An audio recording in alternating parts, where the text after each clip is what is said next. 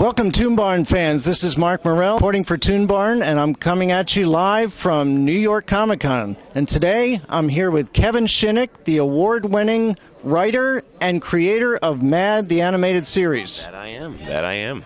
Thanks for having me. Welcome to New York Comic Con. Thank you. I love it. I'm from New York, so it's always good to come home. You have a panel coming up for Robot Chicken, right? Yeah, we got a great panel. We're going to preview the season 6. And, you know, we just had our great DC Comics special. So we're going to talk about that and see if everybody liked it and tell you what more is coming down the pike. What more is coming for Robot Chicken besides things like, say, the DC Comics special?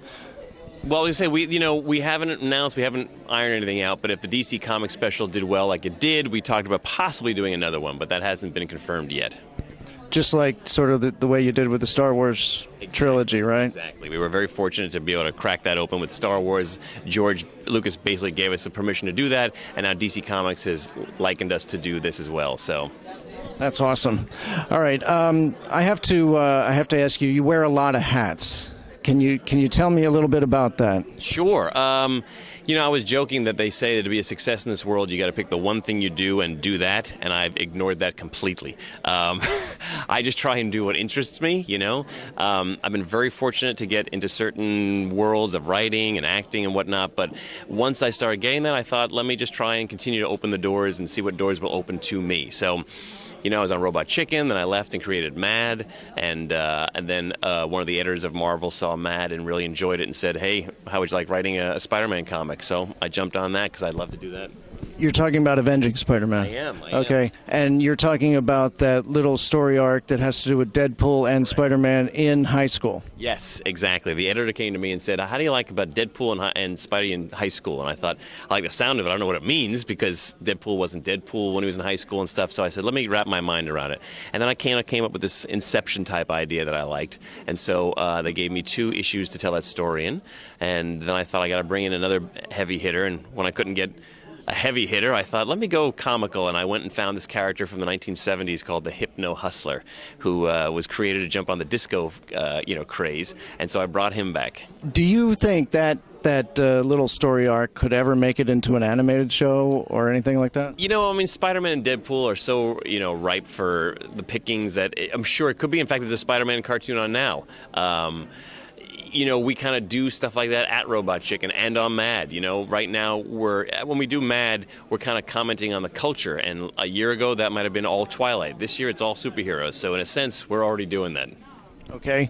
I noticed in the DC Comics version of Robot Chicken that Mr. Freeze played a big part. And I was just wondering, do you have a fascination with the cold villains? That's funny. I didn't even think about that. You're right. My first comic book was a 10-page story called What Falls Below, and it involved Mr. Freeze. You're right.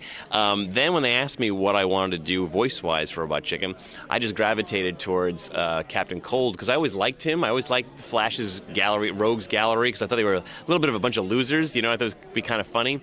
And then Jeff Johns, who worked with us and gave us permission to the show, said that Captain Cold was always his favorite character. And when I said why, he said because he dressed like I did growing up in Michigan. So I thought, well, fair enough. Everybody has their favorites. Now, did you happen to like the original Batman series, Mr. Freeze, the one from TV with Adam West and Burt Ward? Absolutely, absolutely. I mean, those were the great. And the great thing about that show was they brought in these heavy hitters, and I forget who played him, but he was, they had Academy Award-winning actors and actresses playing these cheesy, tongue-in-cheek characters, and so I think it's fantastic that he did that. I loved Mr. Freeze back then as well. Who, a little tidbit, wasn't known as Mr. Freeze until the Adam West series. He was known, I think, as Mr. Zero or Dr. Zero, and then when the Adam West show came, they called him Mr. Freeze. They thought it had a better sound to it, and the comics kind of adapted that. So, see, a little something you learned here today at New York Comic Con. What is it like to work with Seth Green? You know, I was so fortunate to get hooked up with Seth for the job, but then he just became family and a good friend. And now those Robot Chicken guys and I, we vacation together, we hang together socially, so it's not even a job anymore. And, that's the whole idea of this business. Seth believes it, I believe it. You want to work with your friends. And sometimes you make your friends through your work. And then it becomes this symbiotic relationship. You don't know which came first, the work or the friendship, And I went over to MAD. He's done voices for my show. I do voices for his show. I still write on Robot Chicken. Other writers there. We go back and forth. It's just we're a family. So it's changed my life in so many ways, but all for the better. Well, there's another show that's coming up, and I know it's a long ways out. Okay. But are you involved with Star Wars Detours? I think it's yes. I'm just wondering if it's been announced because they ask you not to talk too much about it. But yes, I am one of the writers on Star Wars Detours, and that's another example of working with people you enjoy working with. And George Lucas was so nice to us to let us do our 3 specials that this is even a greater experience because we get to work actually with him and literally beside him.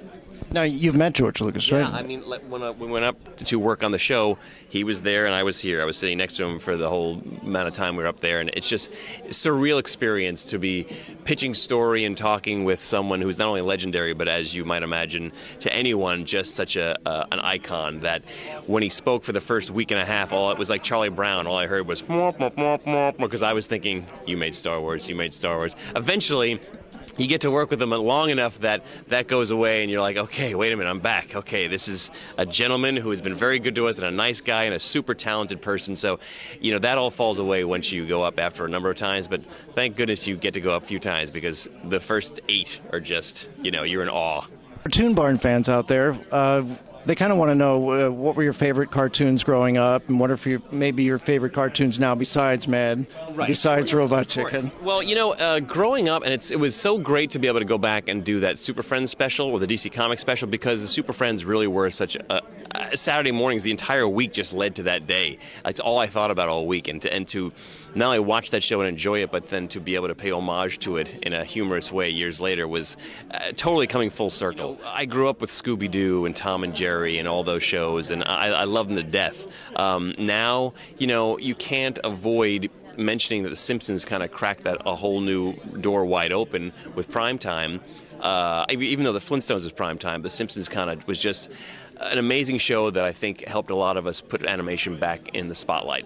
And Simpsons, Family Guy, all those shows were very influential. And what's funny is that animation world that I'm in now, it's all very familiar, like I talked about. We were nominated for an Emmy Award for MAD this past season.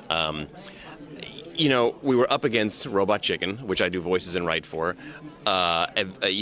Adventure Time, regular show, we share the night, we share the network. We're all friends. We all know each other, so it's more like yes, we all wanted to win, but at the same token, we're like, hey, we all get to go to the same party, So there are a lot of shows that I like the ones I mentioned, but that whole world becomes a lot smaller when you start working in it, because you realize, oh, God, I like your work, and I like your work. I'm glad we get to work together.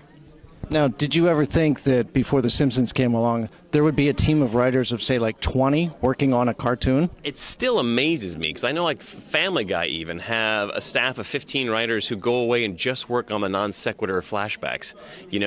That room is incredible. So, yeah, it's a little shocking to think about that. So it's not like, what was it supposed to be, manatees that are supposed to come up with those ideas? No, from what I can tell, there may be a few manatees. I'm not saying there aren't manatees. I'm just saying they don't work alone. So stop giving all the credit to the manatees. All right, that's cool. Well, thank you for coming to Comic-Con with us, and we hope you enjoy the rest of the time that you spend here, and we're looking forward to the Robot Chicken panel. Yes, good. Tonight is the Robot Chicken panel, and then Saturday I've got a Marvel panel and a Marvel signing if you're around. So Sunday, come and get your comic signed.